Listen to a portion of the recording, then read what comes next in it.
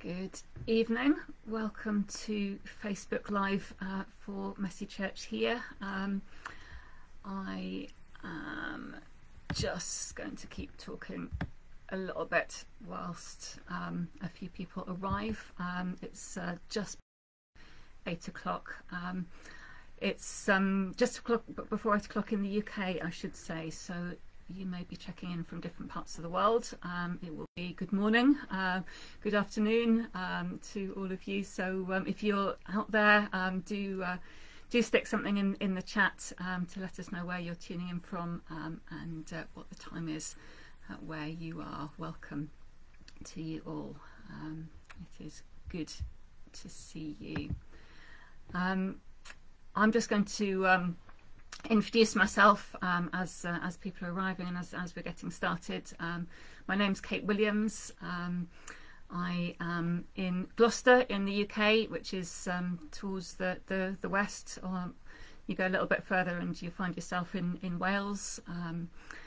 And as I say, 8 o'clock this evening, and I work for Gloucester Anglican Diocese, which is roughly Gloucestershire, but some wiggly boundaries that don't match the county boundary, and work as environmental engagement officer for the diocese. Also working with Messy Church on Messy Church Goes Wild, which is all about Messy Church going outdoors and getting stuck in with nature and creation. So I do a lot with Forest Church as well. So it's kind of that meeting place between Forest Church and Messy Church.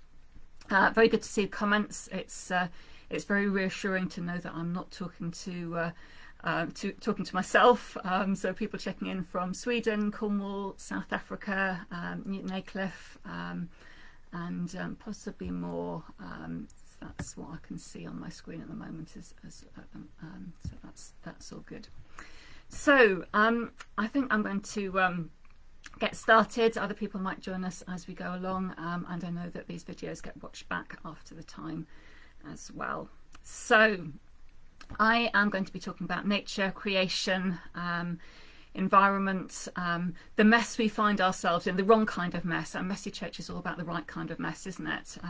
But we're in the wrong kind of mess in terms of our relationship to the natural world. And so there are some good possibilities about setting ourselves right in ways which are good mess, the right kind of mess, and getting ourselves outside and muddy and in, engaging with all the goodness that God has given to us, reconnecting with the world, the gifts that God has given to us, and then that begins to set us on the right path in terms of environmental crises that are in front of us right now. So I'm going to talk in three parts really. I'm going to start off talking about the wider society, the stuff that's going on around us, the crises I've already beginning to talk about a little bit, and some ways that environmental charities and people that are working on these things are helping us to engage and to get stuck in. I'm going to talk a little bit about Christian faith and nature and why this is really important to us as Christians. I wonder why we don't talk about it more, but we do. It's there throughout the Bible in so many ways. So I'm going to talk a little bit about that. And then I'm going to talk about how getting outdoors can connect us with our faith, talking through what I found on my walk yesterday afternoon and just some reflections from getting outside in nature with God, and how that can support and deepen our faith and our discipleship and our relationship with God. So I'm just reading the comments there. Bit cold to have Messy Church outdoors in northern Sweden at the moment, -20. Yeah, I guess each of us in our own place needs to work out how to do it in our own environment. The UK, it's not so cold, but we do have an awful lot of that wet stuff coming out of the sky where we are. So we have to think through how we work things out in practical ways.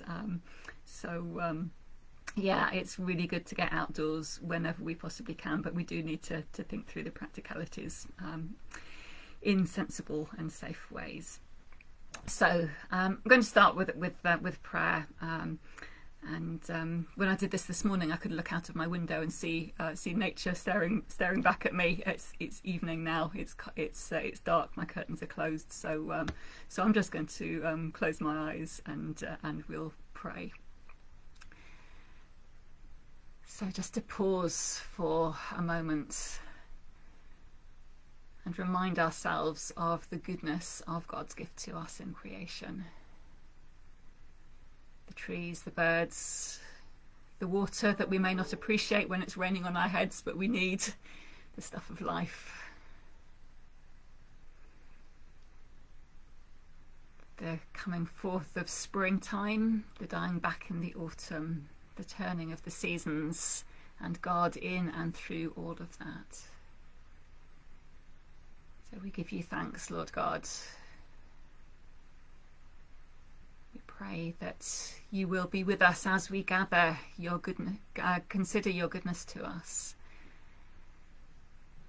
and pray that you will guide our footsteps, that we may walk gently on your earth. In Jesus' name, amen.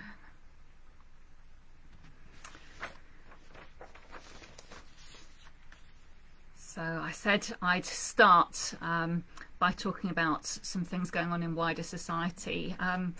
The environmental crises will not have escaped your attention, particularly with COP26. Very, very recently.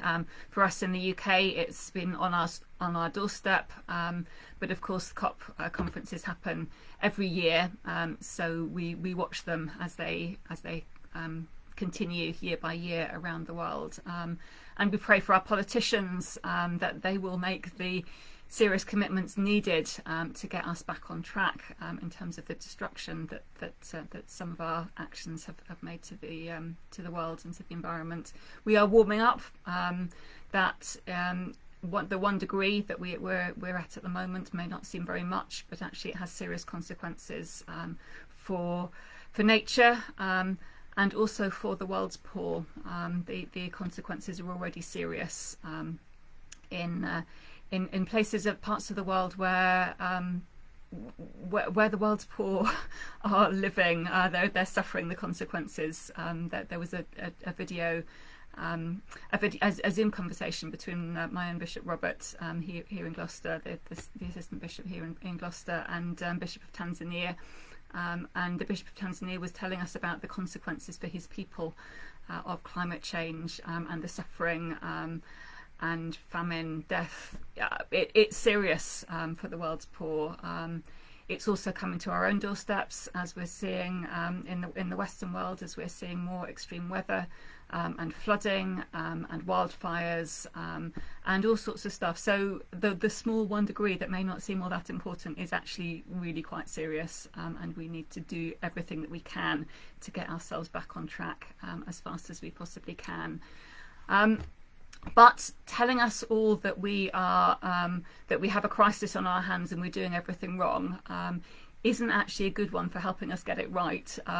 Because most of us, when we hear that kind of stuff, we just put our defences up and we don't know what to do, and it's all too much, and we feel too insignificant, and we stick our fingers in our ears and we go la la la la la la, and just don't know what to do. And knowing that there's a problem actually doesn't help us to get unstuck and to find our way forward. What does help us is getting out in nature and noticing and connecting and actually falling in love with creation, because the more that we fall in love with creation, the more that we're actually inclined to do what's needed in order to set things right in terms of our relationship with the natural world, with creation. This is all around us. So step 1, get ourselves outdoors, notice, appreciate, give thanks to God, and then see where that takes us. And there's something really, really good and right about putting love at the centre. We believe in and we worship a God of love, and we live that in our relationship with the people around us. We want that to overflow in how we treat people. We need that to also overflow in terms of how we treat a tree, and how we treat the grass under our feet, and the worms, and even the slugs and the snails, and the less beautiful and less celebrated bits of God's creation. That actually that love overflowing from the heart of God comes out in our relationship with wider creation. So that movement from telling us that there's a problem to encouraging connection and engagement is something that's been happening around us in the wildlife charities, because they have realised that dynamic, that getting us feeling guilty doesn't actually set us free. And again, we know that as Christians, don't we? That feeling guilty, we just get stuck. We need God to set us free from guilt, and then we can take the next step forward in positive and life-giving ways. So talking about the problem, we need to understand. So we need to understand it a bit, but the wildlife charities have been really prioritising connection, reconnecting with God's creation, and I say God's creation there, that not everybody will acknowledge that it's God's creation, of course, but reconnecting with nature.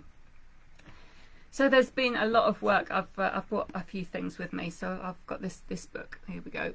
Last Child in the Woods by a guy called Richard Louv, which is really interesting a read for those of you that find reading helpful for you.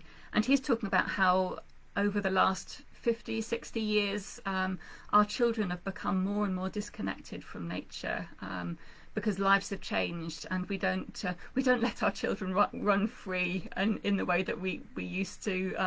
Some of it for very good reasons, because we want to keep them safe. But actually, the consequence of that is that they're becoming disconnected. They're not going out and damming a stream or climbing a tree unsupervised, or den building, or all of those things that children used to do in the past. Their lives are much more regimented, and as a consequence much less connected with the natural world, and that has a knock-on effect, because it means that we don't understand it, we don't love it, we don't really realise where our food is coming from, except for the supermarkets. But that connection that is there between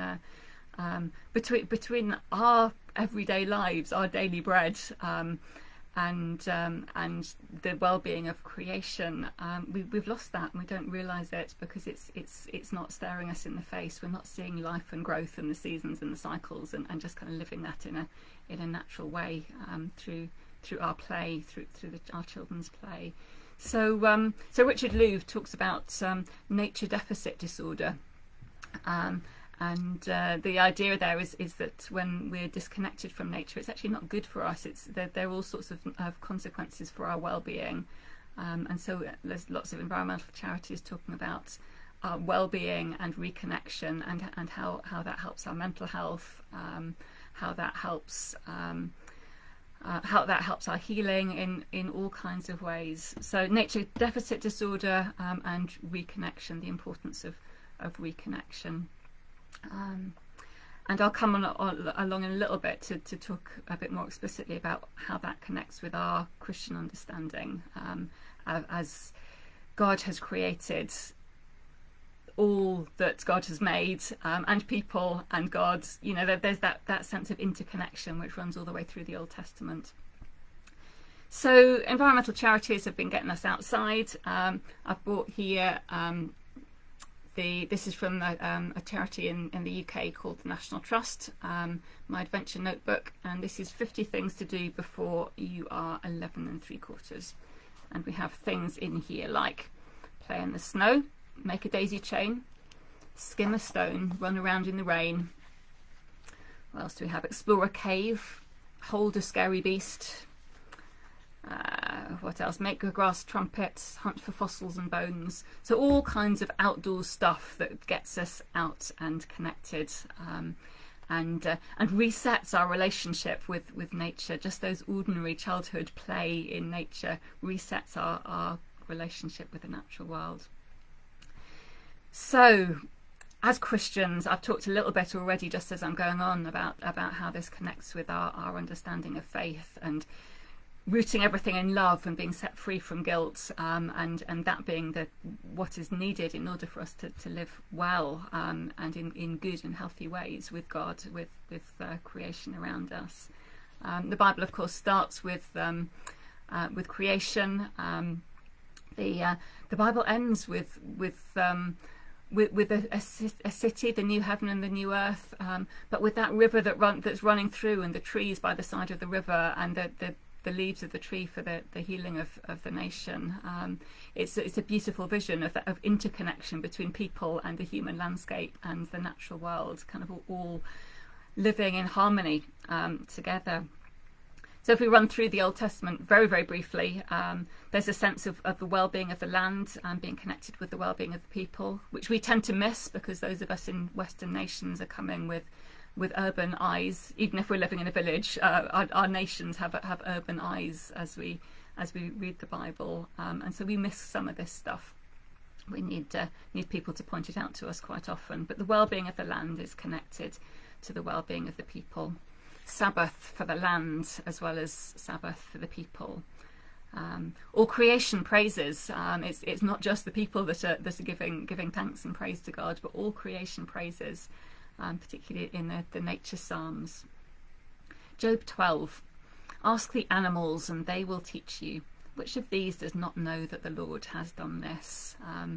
So that's a favourite of mine, and for worship outdoors, it's so key because there's that sense that we go outdoors in nature, and nature teaches us of the things of God. We learn from nature as we might learn from one another, and together we praise. Jesus was obviously very connected with nature. It comes out in his teaching so much, with seeds and growth and harvest, and the vine and the vineyards that have been grafted onto the vine. The sheep, animals sneak in there as well, and the shepherd looking after the sheep. That relationship between the people and the natural world comes out in Jesus' teaching in so many ways. And of course, he often goes to pray in quiet spaces outdoors.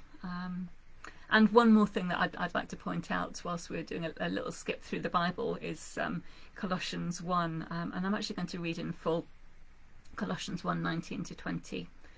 For in him all the fullness of God was pleased to dwell, and through him God was pleased to reconcile to himself all things, whether on earth or in heaven, by making peace through the blood of the cross. And that's just so important as a reminder that that the work of the cross, which is so central to our faith as Christians, is not just for individual human beings, but the whole of creation is redeemed through the work of the cross. All things reconciled to himself on earth and in heaven through the blood of the cross. So a reminder that when we are talking about caring for God's creation, this is right at the heart of our faith, in ways that have really got lost and forgotten in recent decades within Christianity, but not lost and forgotten in the whole of our 2,000 years history. It's just the last couple of hundred years, maybe, as we've become urbanised, we've forgotten, and we really need to sort ourselves out and get back on track with this one. Remind ourselves how much creation and nature is a part of our faith. So I said I would talk through my walk yesterday afternoon, and I picked up a few things whilst I was out on my walk. I'm going to talk you through some things that I found, and what I did was really simple. I just went for a walk, and I went for a walk prayerfully, inviting God to be with me, and inviting God to perhaps point out to me the things that I could learn, that connect with faith, that I could share with you this morning and this evening. So I have some leaves. I'm going to start off with these. So here we go. There, that is fabulous, magnificent red and yellow little one here, another one red. We have a yellow, there we go, and a green. So I found myself reflecting on God's delight in colour and variety. We talk of God as creator, and perhaps don't always stop and think about what that means. But as creator, colour, variety, texture, shape, all of these things, and it in those particular leaves, the colours were so vibrant with the autumn that we're experiencing here in the UK at the moment. God's delight in colour and variety, and that depth of creativity that is at the heart of who God is. And none of these leaves that I've shown to you are perfect. Leaves me questioning, actually, what even is perfect? what even is perfect? You know, there's damaged edges and kind of a little bit of battering, but no less beautiful for it. And that's us in life quite often, isn't it? That we find ourselves a bit battered by life in this way and that, and God looks at each of us and we are beautiful, as you know, as we can look at these leaves and see the beauty, even though they're a little bit battered around the edges in various ways. Still there is beauty, and the heart of God for each of us and for all of creation doesn't need that kind of perfection, but can see the beauty that we are. So what else did I find? I picked up a few different, hang on, I'm going to come back to my different leaves in a minute. Those leaves that I showed you, they were the bright colours. That was the tree that stands out in my local park for its colours. But I've got some much more ordinary leaves here. I don't know if you can see that. It's just a very ordinary brown, nothing particularly special about it. Actually really good for crunching. These are, if you're out with your kids, these are good ones to crunch through. It's a lime tree. And I found myself reflecting about the gift of the ordinary, that nature isn't always that spectacular, amazing, wonderful, the reds and the yellows of that tree that I spotted first. But there's the browns, the more humble, the more ordinary. And yet this lime tree, which has its very ordinary autumn colours, is a really important habitat. It has a significant role to play in God's economy. It's an important habitat. Bees like the flowers. Beekeepers like to have a lime around because bee honey is particularly treasured. Every variety has its place. The special ones, the spectacular ones, the ordinary. And at a different time of year, it's autumn here at the moment, but at a different time of year, I like to look at the leaves that are unfurling, and it might be stinging nettles and ferns and nothing particularly rare, but they do that tight little little curl up and come out from their curls, and it's just beautiful to watch, but also very ordinary, and you don't have to go very far or look for anything particularly special. So the gift of the ordinary that I found out there in nature. So what else do I have with me? We have a lot of different trees in the local park around the corner from me. We actually put together a tree trail in lockdown 1, and had to choose which trees to leave out, which was a bit sad because they're all of them wonderful. But I brought with me some willow. Willow is cricket bats. It's important, of course, as it's growing, for every species, every insect and every bird, every butterfly, they all have their favourite species. But also in terms of human use, the willow is a favourite for cricket bats. So I also have an apple leaf. There we go.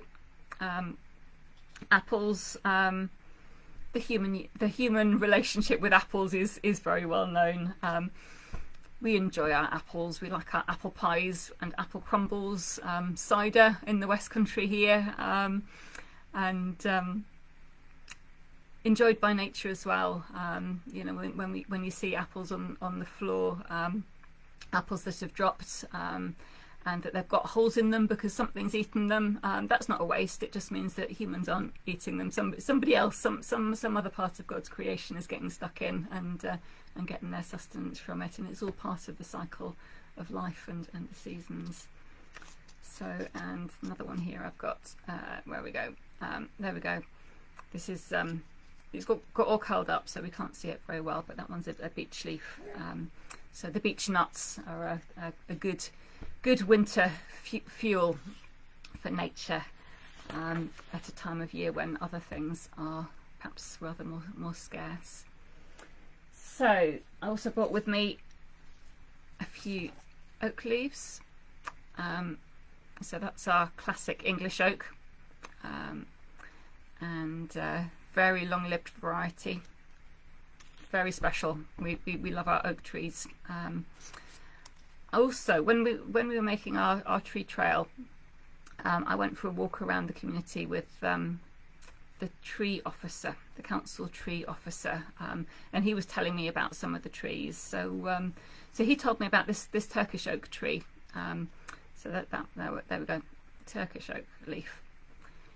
And apparently a few hundred years ago, when oaks were being felled for shipbuilding, there was a season when they were planting Turkish oaks because they're faster growing, and so they thought this would be a really good source of wood. We wouldn't have to wait quite so long as you do for an oak tree. You'd get your wood much quicker, and yet it was discovered that the wood is of a less high quality. So you kind of learn from that the wisdom of waiting, and that sometimes good things need to be waited for. We can't hurry things. We need to take our time, and trust in God and trust in the Spirit and let things take their own time. You know, we do a thing because we think it'll happen faster, and faster is always better, but actually sometimes slower is better. Except when we're in an environmental crisis, of course, and actually we've got to do some stuff pretty fast at the moment. So I find myself reflecting on this, that need to be fast and slow at the same time, and finding God's way, God's wisdom sometimes takes time to hear and to capture, and to do in relationship with others.